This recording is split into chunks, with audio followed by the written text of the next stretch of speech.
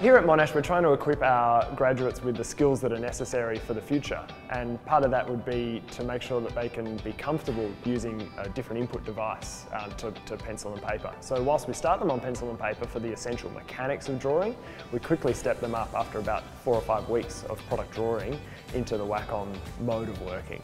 Here at Monash, we've got 25 24-inch HD Cintiqs.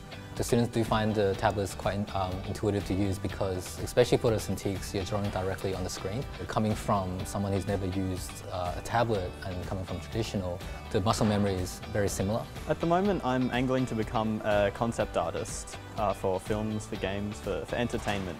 What I love about Wacom products is that they're a reliable tool. They let you produce what you need to without hindering that process. It's difficult to measure student productivity because they're learning as they're doing, but the outcomes I think are at a higher level. So the real difference that we see is that a student can produce work of more detail or, shall we say, more integrity.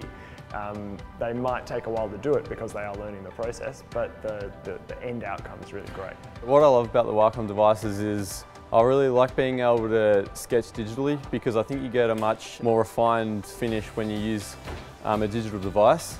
You know, Wacom really allows you to be able to go from your natural hand movement onto a screen. Being in a teaching environment, having the Cintiqs definitely makes it a lot more easy to collaborate and give feedback because I can just bring around a pen, giving my feedback directly. We've had a long relationship with Wacom, and setting up the training centre here is a really big part of that.